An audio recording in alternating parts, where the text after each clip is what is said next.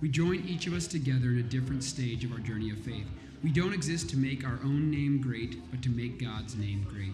We exist to show Jesus to those who've been outcast, those who've been forgotten, and those who have walked away from God. We exist for those who have passed and have moved away from God. We exist to never make church complex, but to make it simple.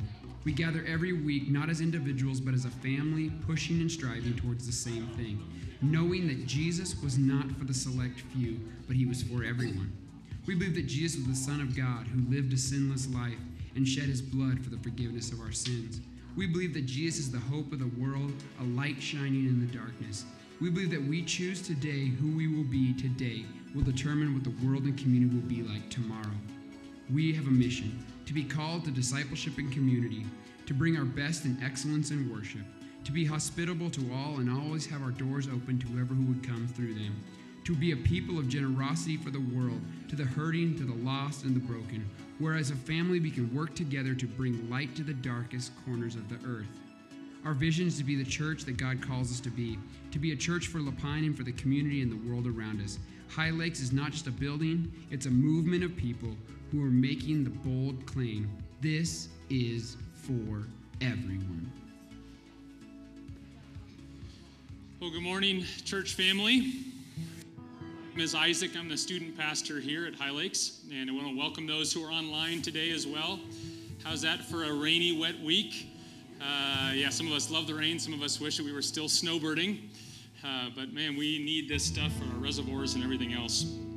We're excited to announce again that next week, starting on the 30th, we'll be reopening our nursery. And so Rachel, who's right now in the back working on a crib, getting that going, she's back there. If anybody would like to volunteer for that, we'd welcome your help. And we need a couple more volunteers. That's starting next week, May 30th. We love our younger families, and this is one of the ways that we support them. And so if you've got any gifting, passion in that area, we'd welcome your help volunteering there in the nursery. We are a healthy church, and one of the signs of that, as you can see on our drums here, we got Izzy playing today. Awesome job, Izzy. With both the young and the slightly older, I won't point out anybody here, but with the young and old, that's an awesome, healthy church. And with a healthy church, oftentimes is a growing church. And so we've got a need with our sound team right now. Back on the soundboard. If you've got giftings, passions for the soundboard, being able to help in that area, we need the help, especially as we move into a new building with an awesome new sound system. It's going to be important to have a team there. So if you're able to help with that, would you come find Aaron right after service and just let him know for that. June 6th is going to be an exciting Sunday for our young people as we celebrate the various promotions from seniors into college, from 8th graders into our high school program with 5th graders going into 6th grade. So we'll celebrate those students moving up June 6th. So be sure to be here, bring the kids if you got them for that Sunday. Hey, as much as this was an exciting week, it was also a really, really tough week for us as a church. We tragically lost a dearly beloved brother, CJ, this week. He passed away. So we're going to be celebrating his life. We're going to have a memorial service this Friday at 6 p.m. here at the church. So we'd love to have you guys be here for that. An incredible man of God with an incredible testimony. And we're confident that God is going to do even more in the wake of his death than he would have with his life. We believe God's going to use this tremendously. So please be here Friday at 6 p.m. if you can for his memorial service for CJ. If you're a guest with us today, you'll notice there's a heck of a lot of construction, renovation going on. We're excited about what God's doing here at High Lakes. So the main bathrooms are still under construction, but just through these two doors are another set there. Thank you, Marlene. And we'd encourage you in the bulletins, we have a connection card. Go ahead and fill that out. We'd love to be able to connect with you. It's one of the ways that we as shepherds know who's here and who's been missing for a while. It's a way for us to check up and be able to connect with you. So let's take a couple of moments now, stand up, greet one another, and we'll get moving into worship.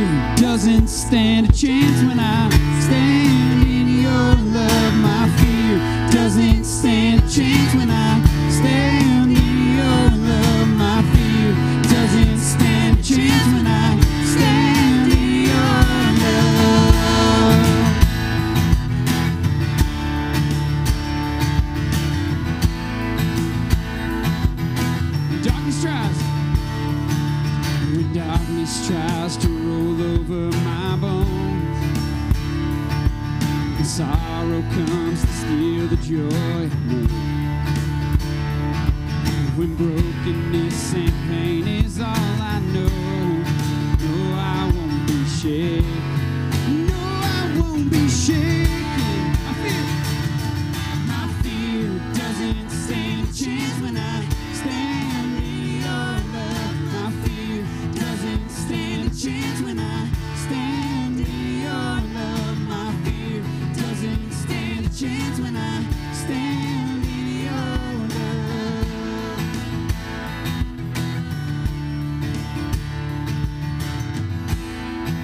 Our shame no longer has a place to hide. Shame no longer has a place to hide. And I am not a captive to the lies. Amen to that. Not afraid to go and leave my past behind. No, I won't be shaken. No, I won't be shaken. My fear doesn't stand a chance when I stand in your love. My fear doesn't stand a chance when I stand in your love. My fear doesn't stand a chance when I stand in your love.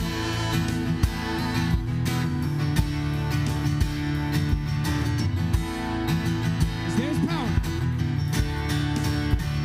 'Cause there is power that can break off every chain.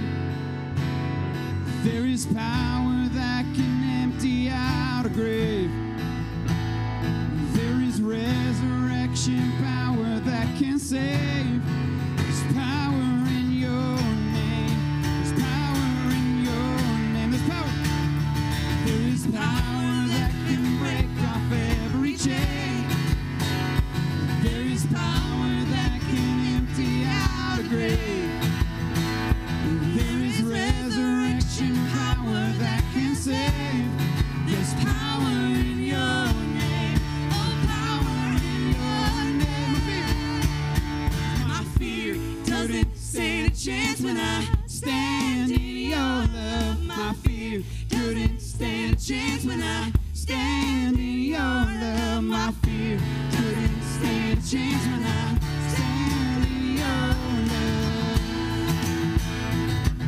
My fear, 'cause my fear couldn't stand a chance when I stand in your love. My fear couldn't stand a chance when I stand in your love. My fear couldn't stand a chance when I stand in your love.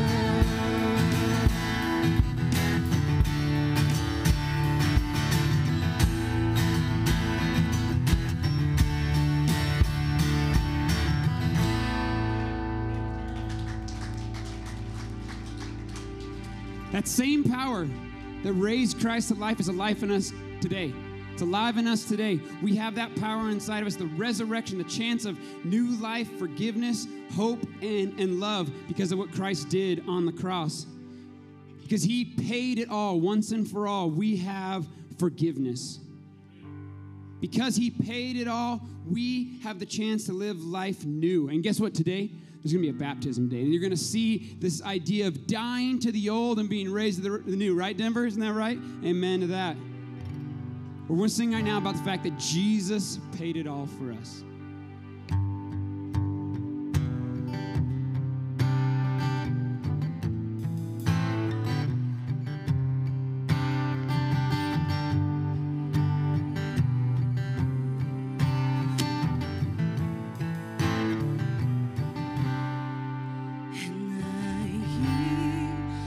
Savior say, thy strength indeed is small. Child of weakness, watch and pray, and find in me thine all in all. Sing this out, church. 'Cause Jesus paid it all, and all to him I owe. Sin had left a crimson stain, but he washed it white as snow.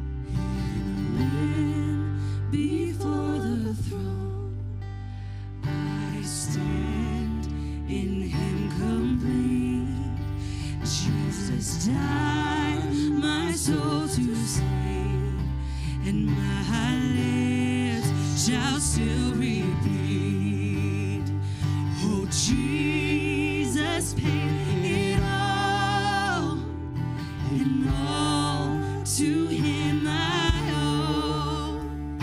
Sin had left a crimson stain, but he washed it white as snow.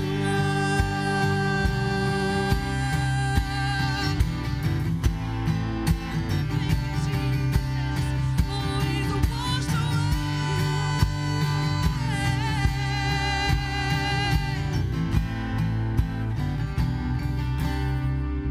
And oh, praise the one who paid my debt and raised this life up from the dead. Oh, praise the one who paid my debt and raised this life up from the dead.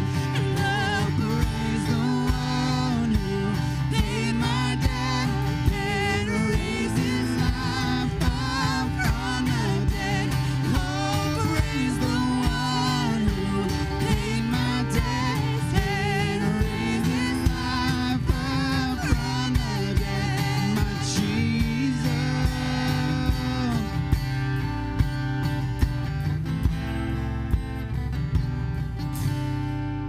'Cause Jesus paid it all, and all to him I owe. Sin had left a crimson stain, but he washed it white as snow. Jesus paid it all. Jesus paid it all, and all to him I owe. Sin had left a crimson stain, but he washed it white as snow. Lord, you did wash us. You make us white as snow. God, you do amazing and incredible things in our life because you are able. You are the way maker. You have the ability to bring hope in the midst of suffering. In hard times, God, you are with us, Lord. Sometimes I look at the world and I don't know how they're able to get through the things they do without you, Lord. You're the only one that can give us peace when hard times come. You're the only one that can bring hope when we have no hope, God. And I pray that as we continue to sing today, God, that we would be renewed by the hope that you give to us. That you are able. You are the way maker, God. We thank you for that. It's your name we pray. Amen.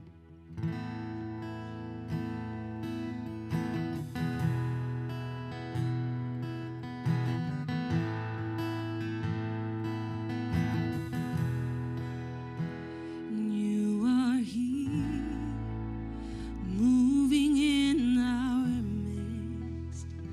I worship you. I worship you.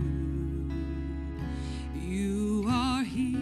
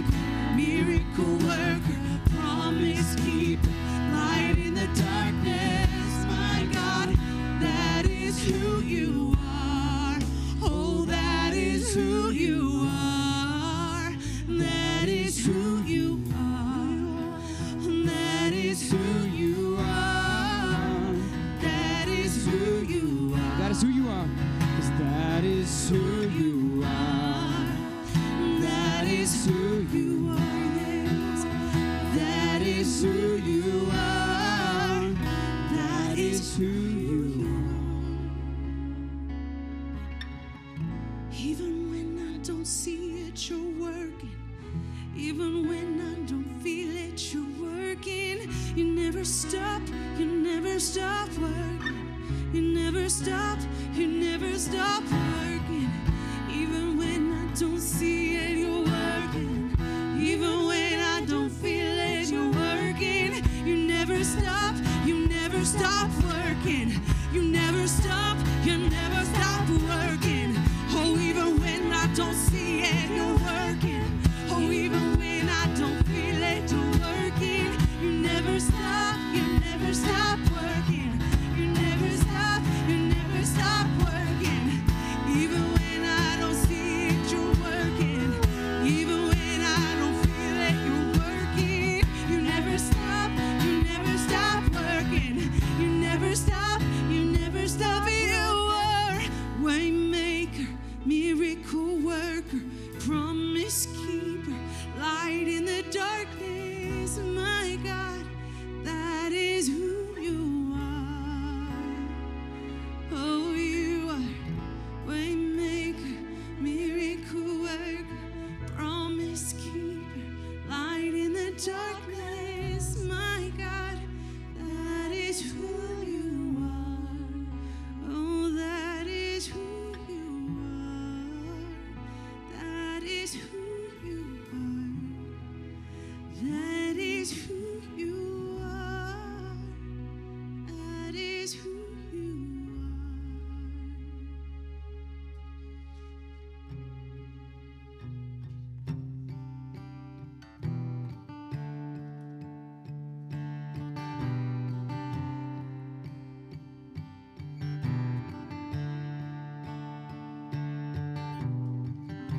Our Father everlasting, the all-creating one, God Almighty, and through your Holy Spirit, conceiving Christ the Son, Jesus our Savior. Let's declare this, church. I believe in God our Father. I believe in Christ the Son. I believe in the Holy Spirit. Our God is three in one. I believe in the resurrection, that we will rise again. For I believe in the name of Jesus.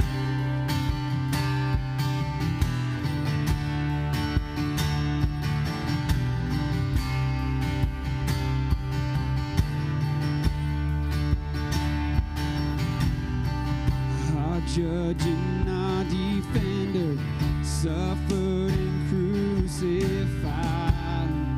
Forgiveness is in you. Descended into darkness, you rose in glorious light. Forever seated high. I believe in God our Father. I believe in Christ the Son. I believe in the Holy Spirit. Our God is three in one. I believe in the resurrection, that we will rise again. For I believe in the name of Jesus. I believe in God our Father. I believe in Christ the Son. I believe in the Holy Spirit. Our God is three in one. I believe in the resurrection, that we will rise again. For I believe in the name of Jesus.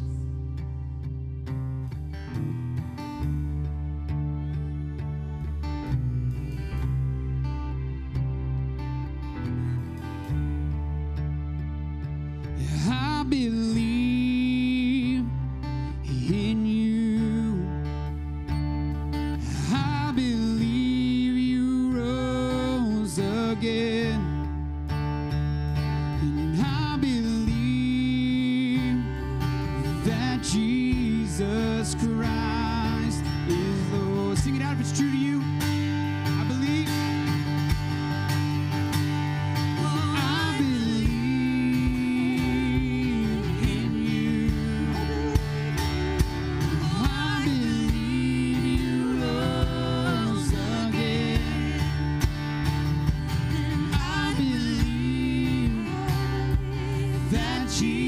Jesus Christ is Lord. I believe in life eternal. I believe in life eternal. I believe in the virgin birth. I believe in the saints' communion and in your holy church. I believe in the resurrection when Jesus comes again. For I believe in the name of Jesus. I believe in God our Father. I believe in Christ the Son. I believe in the Holy Spirit. Our God is three in one. I believe in the resurrection when we will rise again. For I believe in the name of Jesus. For I believe in the name of Jesus. For I believe in the name of Jesus. Lord, we thank you so much for being with us today. Lord, we believe in you. We believe that you are able. We believe that you are God. And because you are Lord, that we can receive forgiveness in our life. God, we thank you for that. It's in your name that we do pray. Amen. Feel free to grab that communion cup as you have a seat there. We move into a time of communion.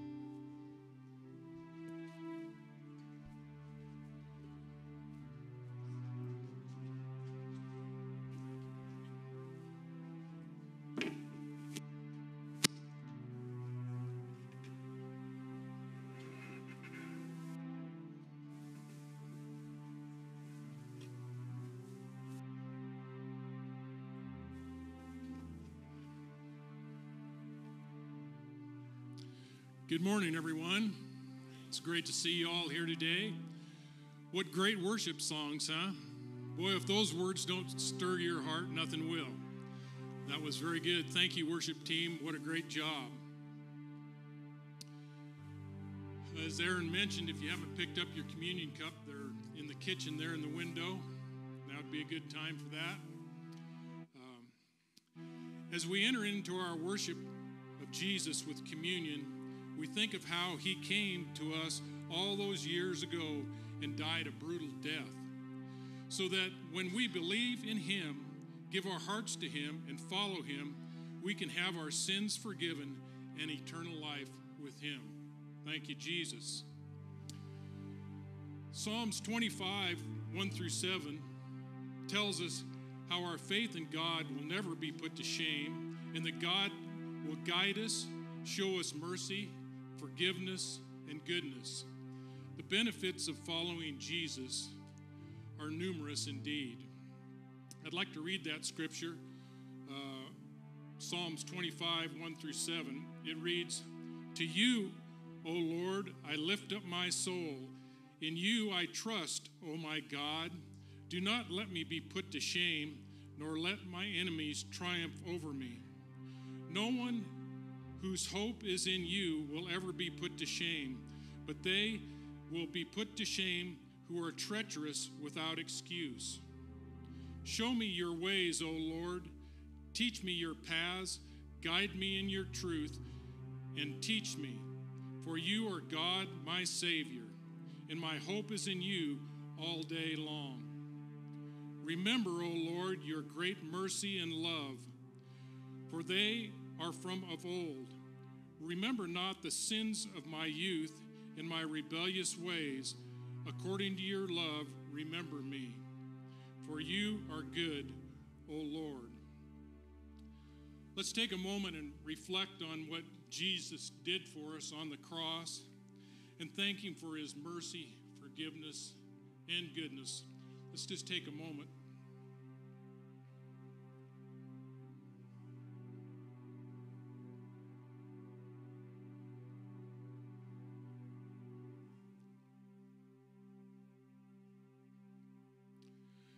First Corinthians 11:19 tells us when Christ was in the upper room with his apostles, he gave the command to remember him in this way. He took the bread, broke it, and said, "This is my body, broken for you. Do this in remembrance of me." Let's take the bread together.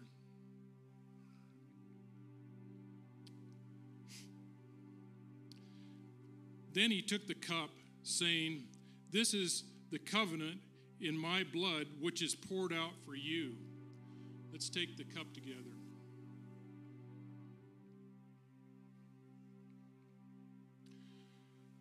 Lord, we just thank you for all the blessings that you give to each and every one of us.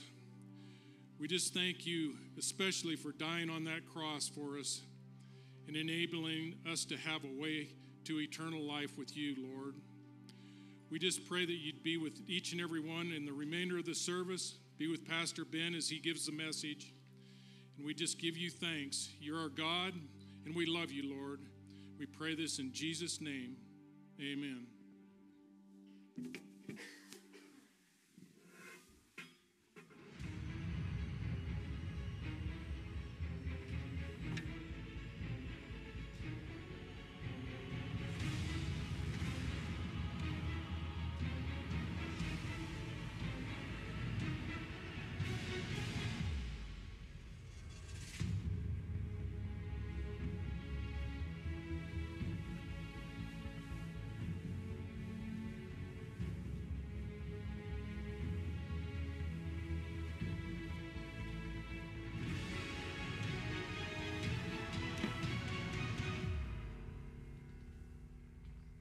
Well, good morning, church. If our young kids want to head for kids' church, most of them have. If there are any stragglers, now's a good time. If you're age 5, or actually age 4 through grade 5, we got a great children's service. Next Sunday, I believe it's next Sunday, I think Isaac already said we're going to be reopening the nursery, which will be fantastic, especially for those younger families that haven't been able to come in quite some time. And so really excited to be able to offer that again and just kind of continue to move on with life. Amen? Yeah, kind of excited about that. So Revelation chapter 2 is where we are today. If you'll take your Bibles and turn to Revelation chapter 2. And we begin in verse 18 is where we're going to be looking today. So if you have a Bible, grab it. If you don't have one, there's probably one in one of the chairs in front of you. Be sure and grab one of those and follow along as we talk about the book of Revelation today. Now, first of all, I think it's important to understand where this place of Thyatira, which is the next letter that Jesus writes to, Thyatira, and it's in modern-day Turkey. And we started with the book of Ephesus, and we went to Smyrna, and we went to Pergamum, and now we're at Thyatira. If you notice on the map behind me, you'll notice that these are going in perfect logical clockwise direction around the province of ancient Asia, which is modern-day Turkey. And so that's where we are, and that's where Jesus is writing to the churches through his apostle John from the island of Patmos, where he was exiled for the sake of the gospel. That's where we find ourselves today. So there was a hunter who raised his rifle, cocked the hammer, and took aim at a large grizzly bear. Just as he was about to pull the trigger, the large grizzly bear turned and saw the hunter with the rifle cocked, pointed at him, and the grizzly bear spoke in a soft and kind voice. "Isn't it better to talk than to shoot?" the grizzly bear said.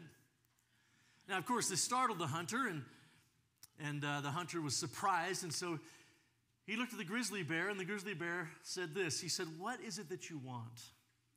Let's sit down and negotiate together," the grizzly bear said. The hunter lowered his rifle, and he said, "I would like a fur coat." And the grizzly bear said, "Well, that's a very reasonable request.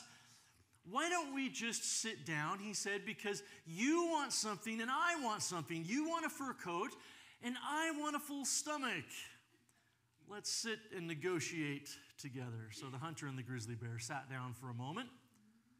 Several minutes later, the grizzly bear walked away alone. The negotiations had been successful. The grizzly bear had received his full stomach, and the hunter his fur coat.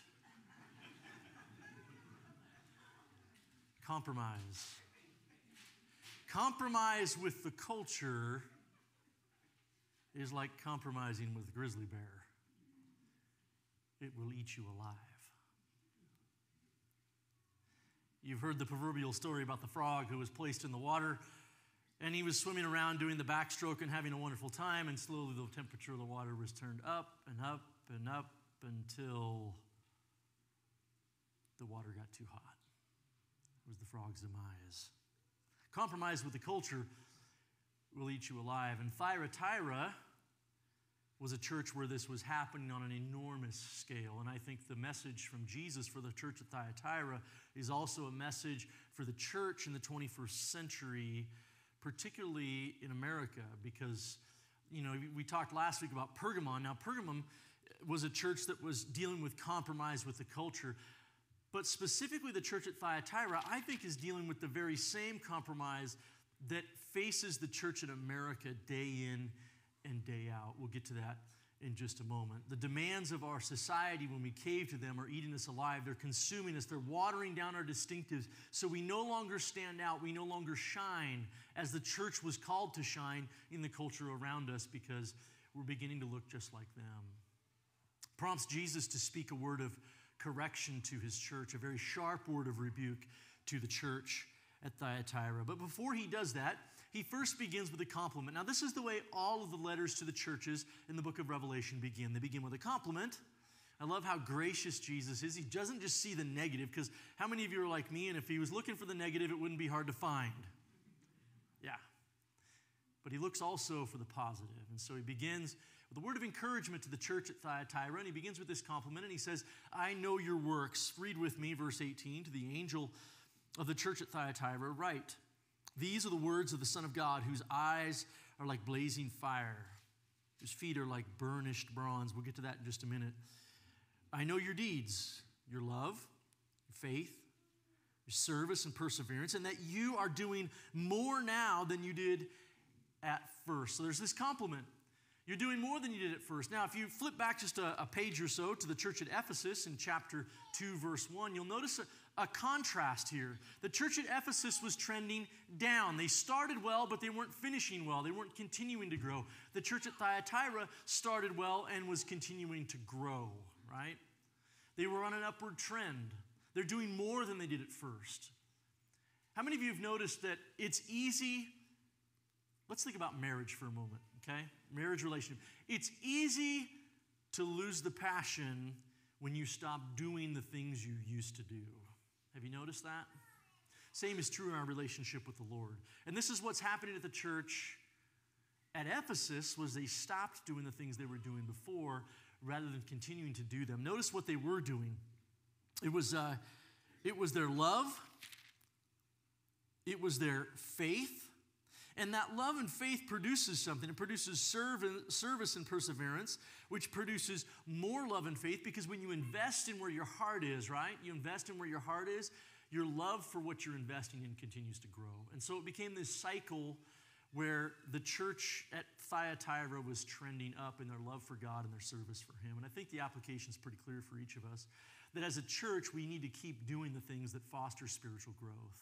And that's what they had done. They didn't jettison those things. They continued to be faithful in those.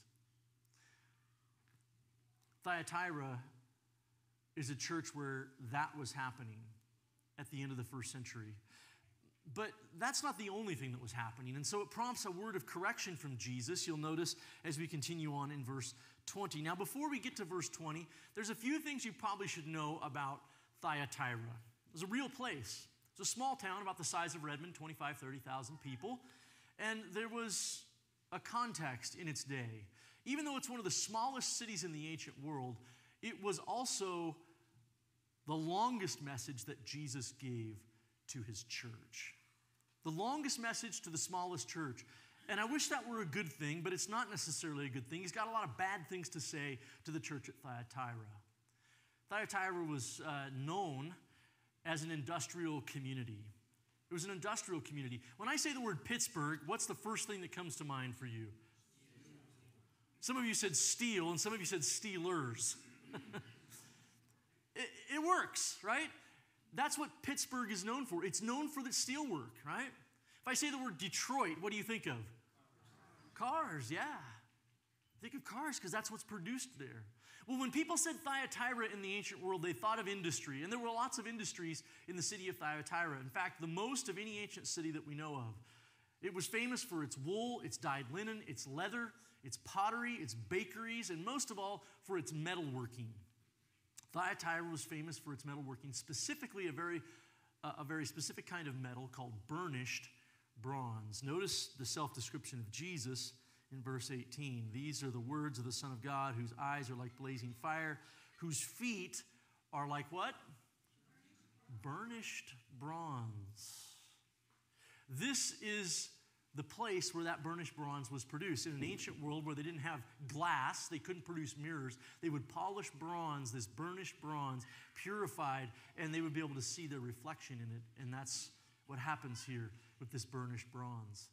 You'll remember, if you remember the story of the book of Acts, Paul planted a church in Philippi, which was not too far from Thyatira, and he there met a purple worker by the name of Lydia, and she was from the city of Thyatira, a very industrious city.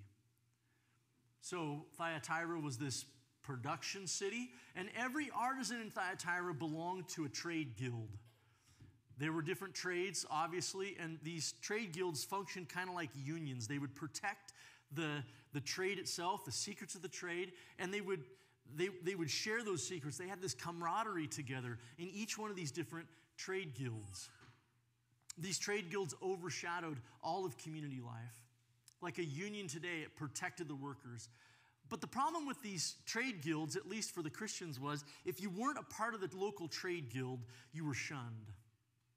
Recently, not too long ago, a bunch of the nurses at St. Charles went on strike. And there were new nurses that had been hired to replace some of the old ones, and they would try to make their way to the front door when they were trying to get to work amidst a long picket line of people, both from the nursing crew but also from the trade union, who were trying to shame them for not being part of their union. And you can imagine if you were a part of a trade guild in the early church here, and you chose not to participate in that, there was shame that was involved, and you would be ostracized.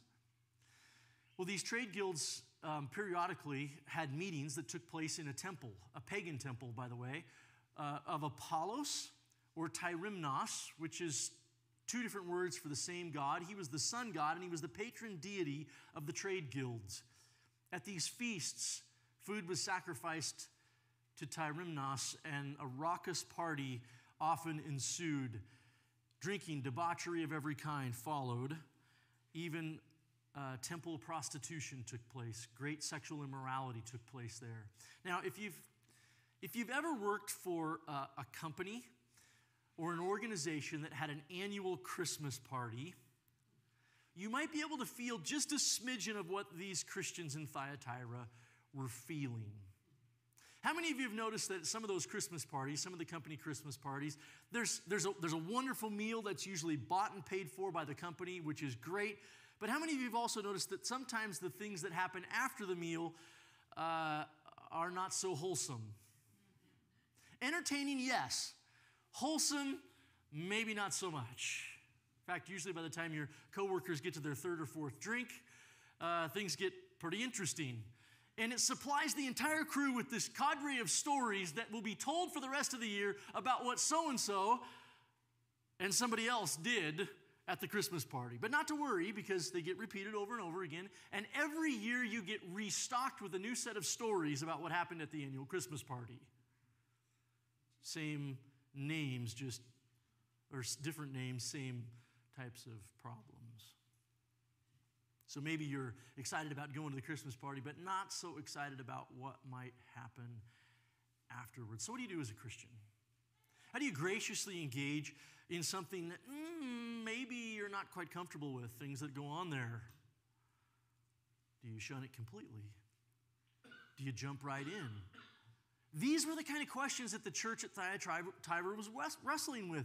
We've got these trade guilds, and they have these Christmas parties, but to not show up would be seen as betrayal and disloyalty. I'll never forget, there was a guy that worked with me for an organization. And at one time, he was on his way out, at least was suspected that he was on his way out of the organization. But you know when I knew his heart was no longer in it? Yeah, when he didn't show up for the Christmas party. And what that said to us was, this person is no longer bought in. This person's heart is no longer here with us. And the problem with Christians rejecting the trade guild meetings was that the culture around them saw this as a betrayal. And that's what was taking place in the city of Thyatira. Now, let me tell you a little bit about the god that was worshipped at the trade guilds. Apollo Tyrimnos. Well, he was not only the sun god, but he was also considered the son of God. Notice, flip back to Revelation chapter 1, it would be right about verse 13. Among the golden lampstands, you will notice. Verse 13, among the golden lampstands was someone like the son of who? Not the Son of God, the Son of man. So it's interesting, Jesus takes his self-description here from chapter 1 and he changes one word out of it, because I think what Jesus is saying here is that it's not Apollo Tyrimnos who is the Lord of your livelihood. It's Jesus who's the real Son of God. And you have to make a choice of which one you will serve. Where do your loyalties ultimately lie? Now, Tyrimnos not only was considered son of God, he was also considered the go-between between the god Zeus and humanity. On top of that, he had a prophetess who lived in Thyatira. Her name was Sambathe. She was an oracle. And people would come to the oracle for a word from God. Should I pursue this next business venture? Should I go that way? What decision should I make for my future, and how will it turn out? It would be kind of like going to a psychic to get a reading. And Tyrimnos was thought to communicate through this oracle and the shrine that she inhabited just outside the city. She was well known in the community. So I want you to keep these cultural things in mind as we dive into verse 20, because the trade guilds, mandatory feasts, idolatrous worship of Tyrimnos, the prophetess who spoke on his behalf, Sambathe, the sexual immorality that took place there at these meetings. Now, take a look at verse 20. Jesus says this word of correction. Nevertheless, I have this against you. You tolerate that woman Jezebel, who calls herself a prophet. This is not your mother-in-law. My mother-in-law's here. I have to be careful. I love you, Marcia. By her teaching, she misleads my servants into sexual immorality and the eating of food sacrificed to idols. I have given her time to repent of her immorality, but she is unwilling. You tolerate that woman Jezebel. The historic Jezebel, you have to know something about Jezebel. Jezebel was a real woman in the history of Israel. She lived around 850 BC, and which was about 1,000 years before this that we're studying today, this letter was written, right? 850 BC, she was the daughter of a Phoenician king, which is in modern-day Syria, and she married into the royal family of Israel, and she was married to King Ahab, who was the king of Israel. He was one of the most wicked kings in all of Israelite history, but there was a reason.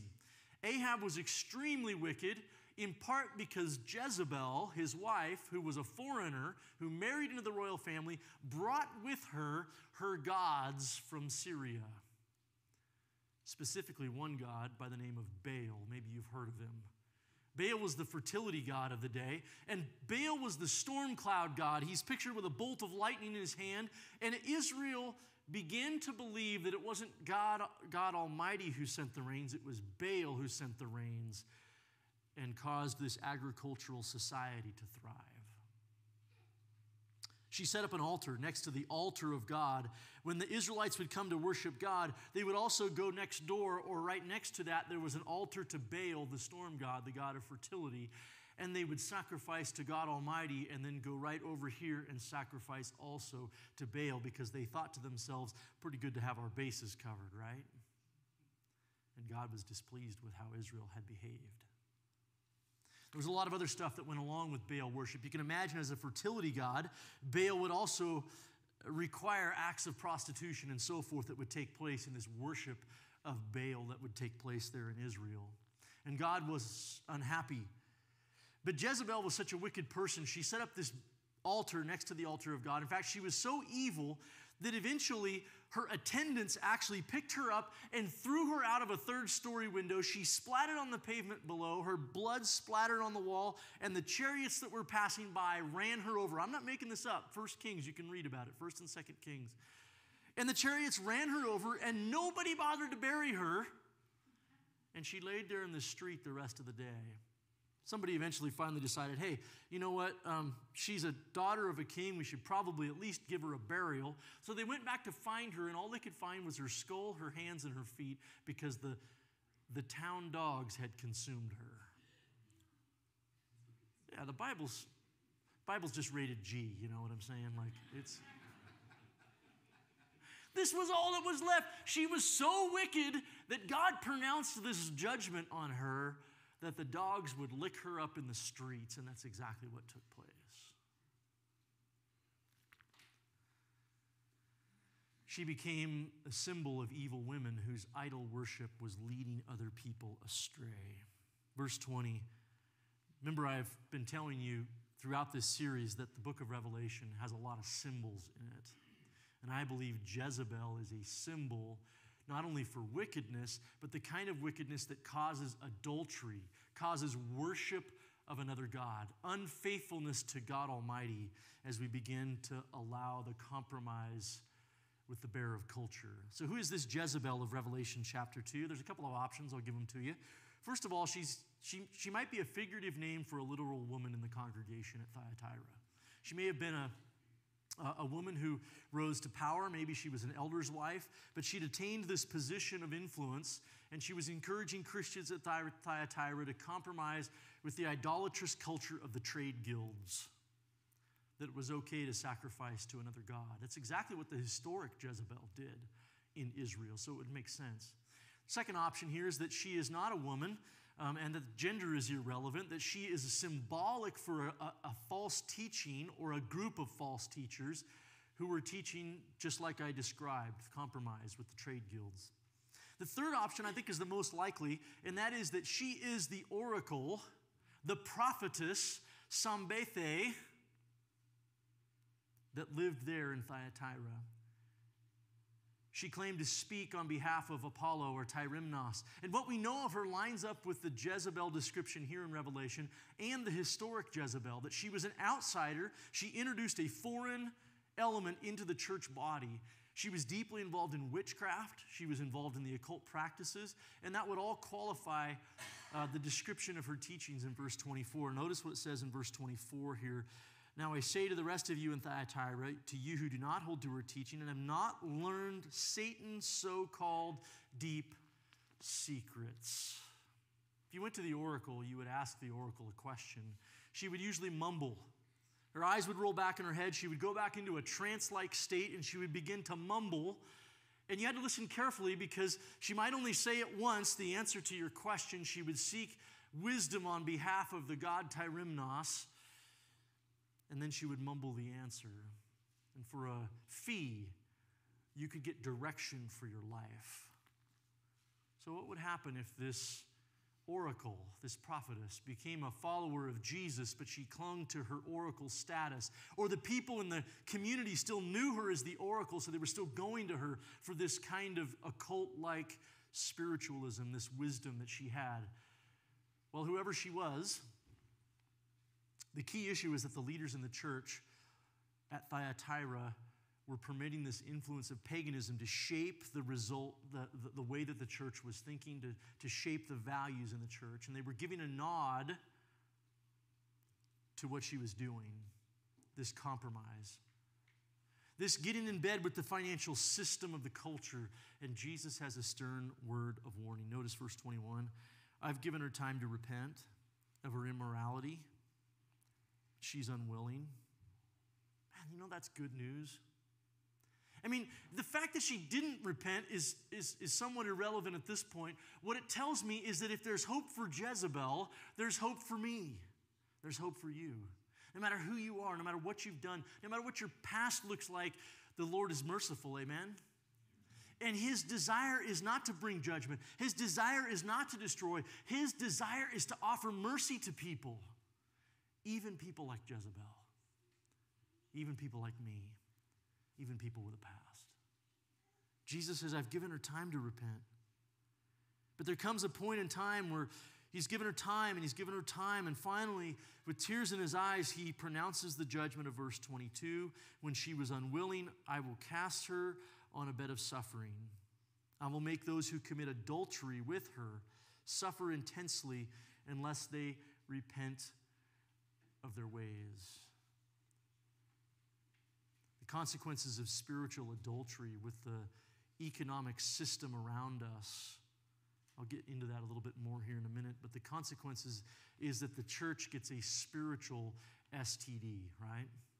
We get an STD from that, a spiritually transmitted disease from being in bed with the culture around us, and specifically, I know some of you are going, ugh, do we have to talk about this?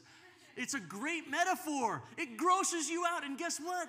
That's what it looks like in the eyes of the Lord, and sometimes we don't see it. We don't see it that way. And sometimes we need to be a little bit disgusted to be able to look inside and say, wow, is this really who I have been? Jesus gives a word of correction, a word of judgment. Verse 23, I'll strike her children dead. Well, don't you think that's a little harsh? I'll strike her children dead. You have to realize that the historic Jezebel, who was married to King Ahab had 70 sons, not all by Jezebel. Now, that would be impressive, right? That would be an impressive feat. Not all by Jezebel, but he had 70 sons, and God pronounced a word of judgment that not only would Jezebel and Ahab both perish in a horrible way, but he would put to death their children. There would not be one offspring left of their children. Guess what happened? Yeah, you guessed it. You don't have to guess. If God says it, it's going to happen. And the Lord said it, and the next king that came to power put to death every single one of Ahab and Jezebel's children, all 70 of them. And what the Lord is saying here is, if you're going to go after Jezebel, if you're going to commit prostitution with her, if you're going to have offspring by her, guess what? You're going to suffer the same fate. I don't like that. It's not warm and fuzzy, Lord. I want something that makes me feel good. Sometimes we have to hear hard things, don't we? So Jesus says, this is their fate. Notice verse 24. Enough bad news. He says, I say to the rest of you in Thyatira, because not everybody had gone after her teaching. He said, I say to the rest of you in Thyatira, to those who do not hold to her teaching and have not learned this Satan's so-called deep secrets, I will not impose any other burden on you except to hold on to what you have until I come. I love that. I love that the Lord is not into giving us overburdensome commands. He's not into that. He's saying, I want you to exhibit holiness and faithfulness to me. And if you get that part right, a lot of the rest of it's going to fall into place. I love what the early church in Jerusalem, who was mostly made up of Jewish people, what they sent to the church at Antioch in Acts chapter 15. When the church at Antioch, which was mostly a Gentile church, mostly non-Jewish, right? And they were asking the question, do we need to be circumcised in order for our family to be seen as part of the people of God? And the answer came back from the Jewish church, no, you don't.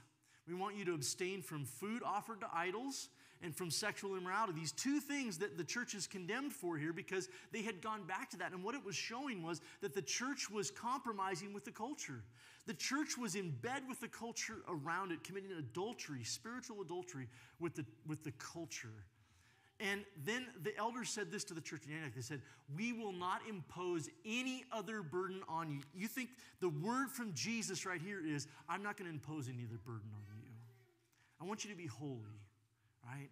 I want you to be set apart from me. And in this case, it was the economic system of the trade guilds that Jesus was speaking against. He says, hold on to what you have. Hang in there. And I'll reward you in two ways. Notice verse 26 and following. The one is victorious and does my will to the end. I will give authority over the nations. That one will rule them with an iron scepter, will dash them to pieces like pottery, just as I have received authority from my Father. And I've also give that one the morning star. Whoever has ears, let them hear what the Spirit says to the churches. Two things Jesus offers as a reward. First of all, he says, if you hold on to what you have, if you hang in there, I will give you authority. It's interesting, if you don't play by the rules of society, guess what? You're probably not going to advance real high. How many of you have noticed that? We see this in politics all the time, right? We saw this just even 2 weeks ago, I think it was. Congresswoman from Wyoming. I'm not making a political statement, but she dared to break with the party line, and guess what happened? You're out. They voted her off the island. And that's the way the culture will treat you if you don't toe the party line, if you don't toe the narrative of the economic system of culture, right? You're going to be ousted. But Jesus says this, if you remain true, if you remain steadfast, even though you might not climb the corporate ladder, you might not be winning in the eyes of the world economically and financially, what I'm giving you is more important because there is a life to come. And Jesus says, when I return, I'm going to rule the nations with authority. And guess what? The meek will inherit the earth, Matthew chapter 5. The poor in spirit, to them belongs the kingdom of heaven. And what the Lord is saying is, you're going to rule with me. I will give you authority. And all those things that you forewent in this life because you wouldn't compromise your faith and you suffered for it, guess what? I'm going to make up for all of that. That's what he's saying. He goes on to say, I'll also give that person a second thing. I'll give him the morning star. The morning star. Well, what's the morning star? Well, think about it for a second. I mean, we have lots of stars in our solar system, but what's the closest one to Earth? What's the one we see in the morning? The sun, right? See, Tyrimnos was called the sun god, right? He was a sun god, and he was the son of God, son of Zeus, but he was also the sun god. And Jesus says, listen, it is I who's Lord of your livelihood. I don't care what the trade guilds have to say to you. It's not Tyrimnos that you owe your loyalty to. It's the Lord Jesus Christ. It's not the son of Zeus. It's the son of Almighty God. Amen. It's the son who rose with healing in his wings. It's the son that was predicted who would rise on the nation of Israel when Messiah came. That's the son that Jesus says, I'll give myself to you. You'll reign with me. You'll be one with me. We will have authority in that next life when I come. And Jesus is saying, that's who I am. I'm the bright and morning star. I'm the true light that you need. And the compromise of the church at Thyatira of their distinctiveness for the sake of prosperity was the problem. So the application is simple for us. Here's the application. When we compromise our faith for the sake of our finances, it's spiritual adultery. It's spiritual adultery. That's what Jesus is saying to the church at Thyatira. And I think he would say the same to the church in America today. Remember Jesus' teachings about money as he said you can't serve both God and money, right? You'll either love the one and hate the other or be devoted to one and despise the other. America, we are particularly susceptible to affluenza, spiritually transmitted disease of affluenza, that it's all about the bottom line. It's all about what we make. Jesus says there's a lot more to it than that. See, I want to be clear, there's a lot of business opportunities that don't require us to compromise our faith. They don't. There's a lot of business opportunities out there like that. But there's a lot of business opportunities out there that do. They do ask you to make a compromise. Money is not our master. The church has to stop tolerating the Jezebelian idea that money is our master, that it's all on the altar for the sake of the bottom line. It prompts an uncomfortable question, and that is, who do we look for our provision? Who do we look for? Do we look to the world, or do we look to the God who supplies manna in the desert? And maybe the question for us, as it was last week, is how does a Christian engage appropriately with the culture around us, because we're not called to hunker in our bunker, amen? I mean, that's not who we are. We're called to engage the culture and engage with the culture, but how do we do that in such a way that doesn't compromise our values? I love what Eugene Peterson says. He says, the answer is found in holiness. The answer is found in holiness. In but not of the world. Holiness is knowing and discerning the boundaries and never violating them. Let me put it to you this way. How many of you have more than one set of dishes, and one of those sets of dishes is reserved for special occasions? Right? And you guard them with your life, correct? You want to wrestle? Get out of the room where my dishes are, right? Those dishes are holy. Not in the way you think they are. They're holy in the sense that that's what holy means. It means set apart for a special use. And that's who you are as a church. You are set apart for a special use. And that's what God is calling us to be. To have different values from the people around us. To be salt and light, that's the whole metaphor. Jesus walks among the lampstands of the churches. We're to shine brightly in the culture around us. And we do that by being set apart, not by looking the same. And that's who he's calling us to be. Holy to the Lord. In fact, that's the very inscription.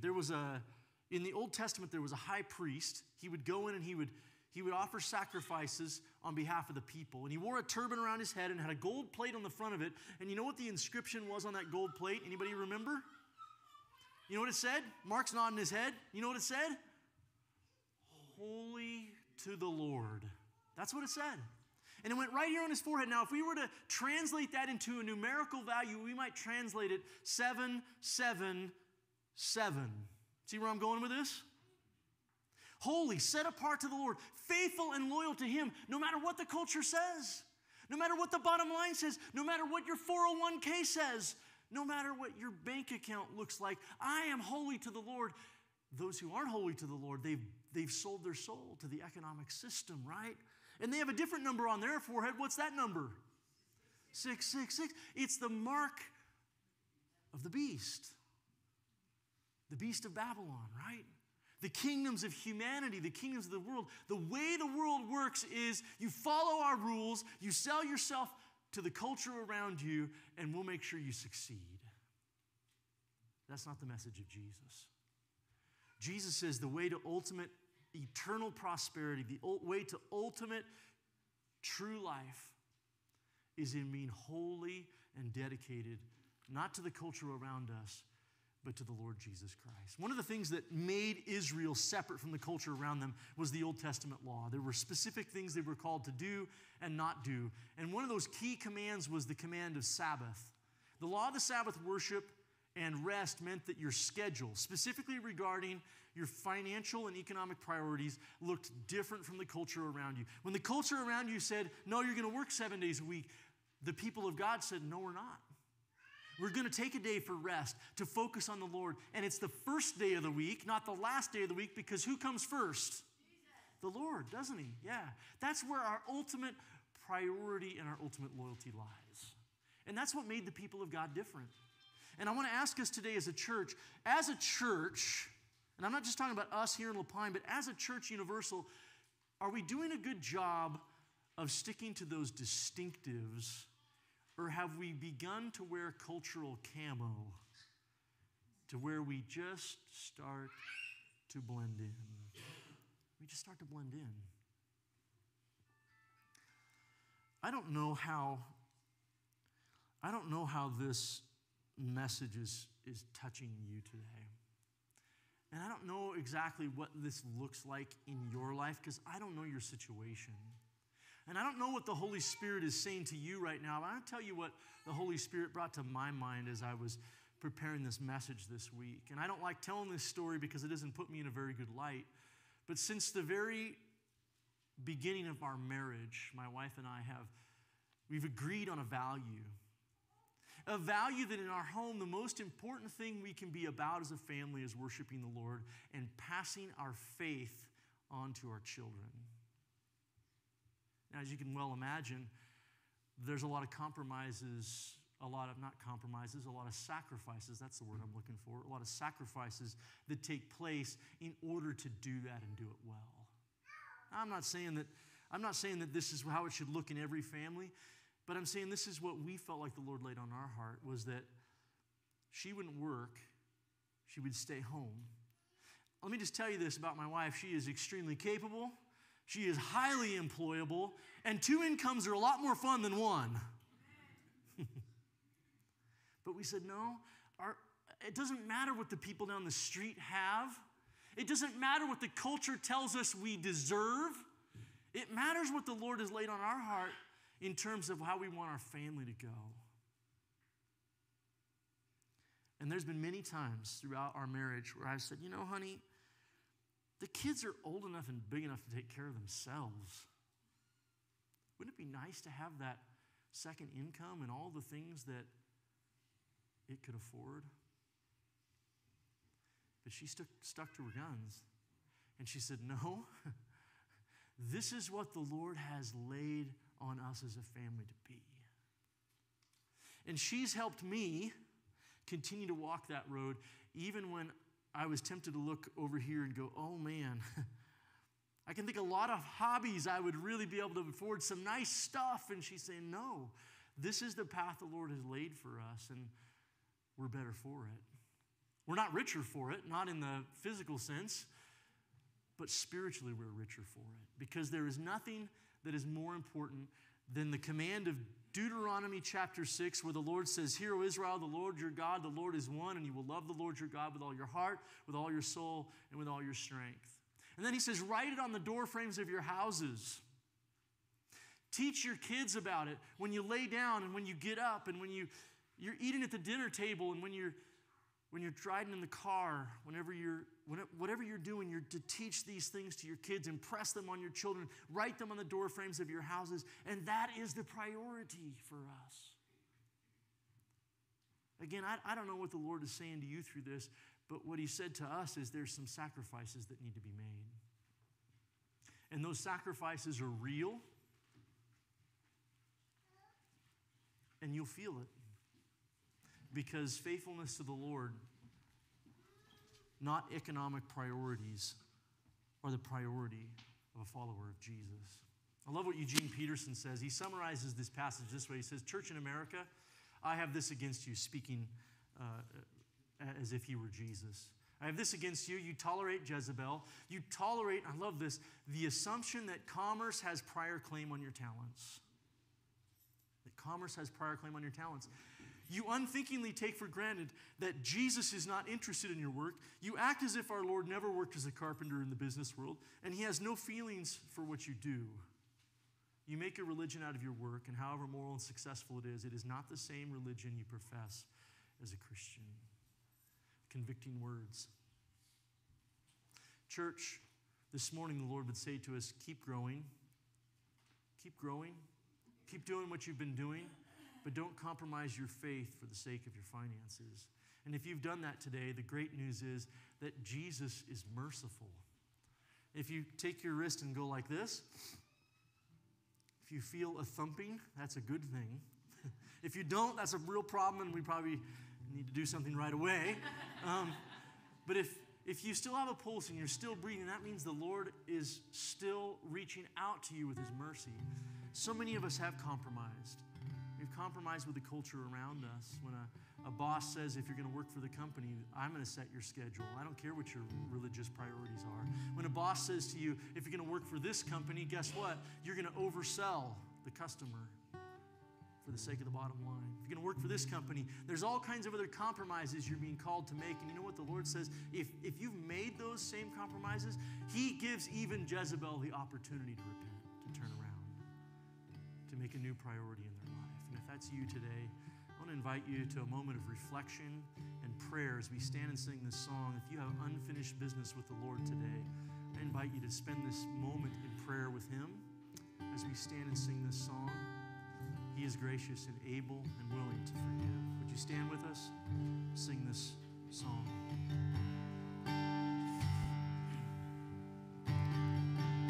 I believe in God our Father. I believe in Christ Christ the Son. I believe in the Holy Spirit. Our God is three in one. I believe in the resurrection, that we will rise again. For I believe in the name of Jesus. I believe in God our Father. I believe in Christ the Son. I believe in the Holy Spirit. Our God is three in one. I believe in the resurrection, that we will rise again. For I believe in the name of Jesus. For I believe in the name of Jesus. We got something special for you today. Pastor Isaac's going to roll the baptistry in here. And Denver, come on up here with your family. Super cool. This young man. Are you going in fully clothed? You got it on underneath? Oh, you want to go get changed? Yeah, that would be great. So yeah, he's going to go ahead and get changed. We're going to do a baptism here in just a moment.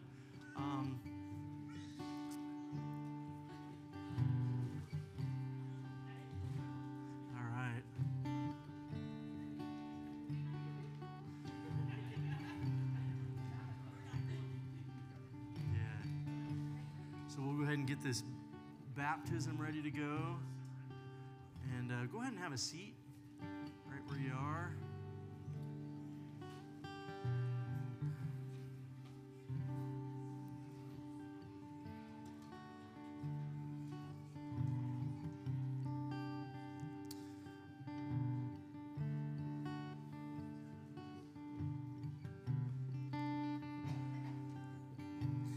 Water baptism is such an incredible moment where the Lord says, "You belong to me."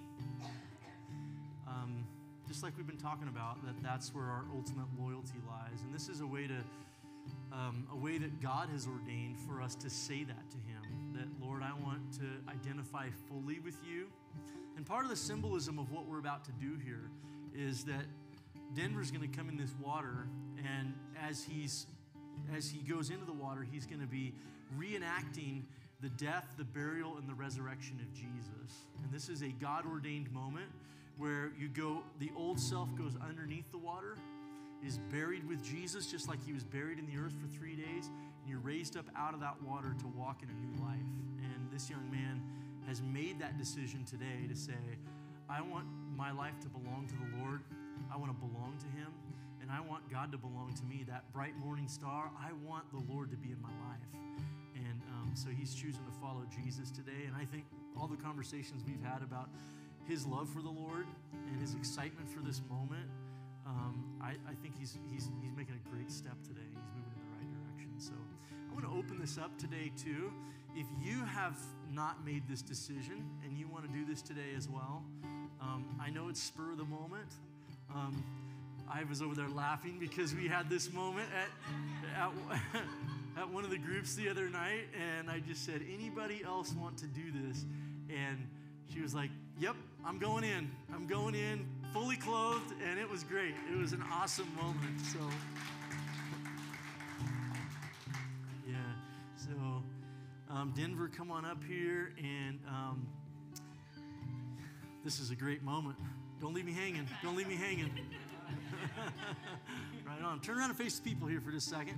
We'll get you in the water in just a minute. So, Denver, this is a moment of commitment for you. You ready for this? Yeah.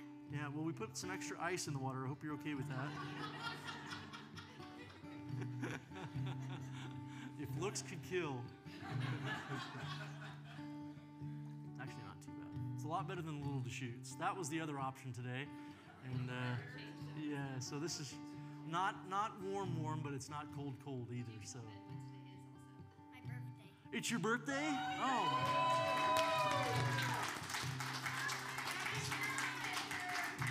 So we have a spiritual birthday today, and a biological birthday, which is really cool. You'll always remember this day.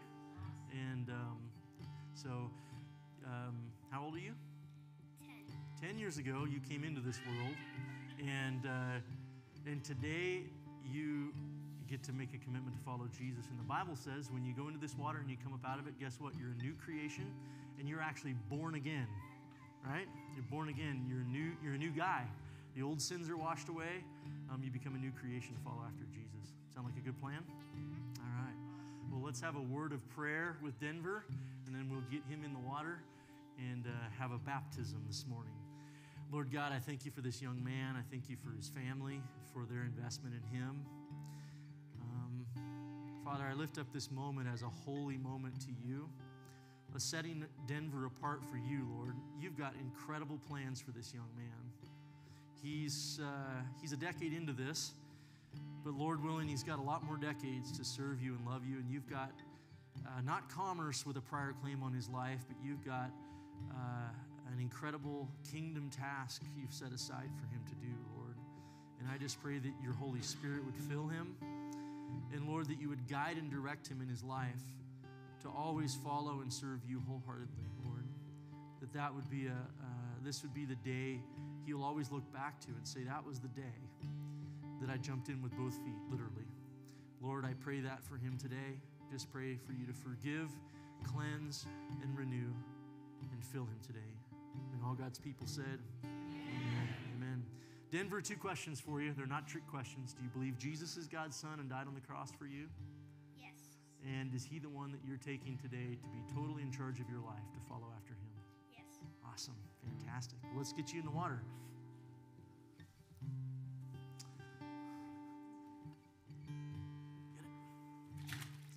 Awesome. It's not really bad. Not really warm?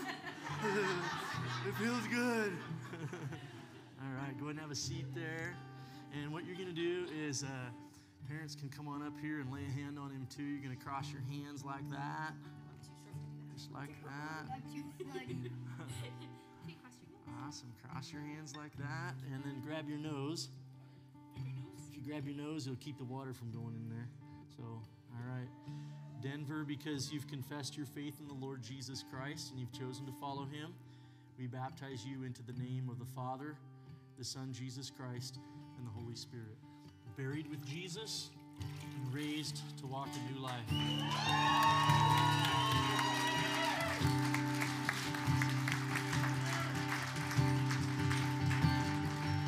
I believe in God our Father.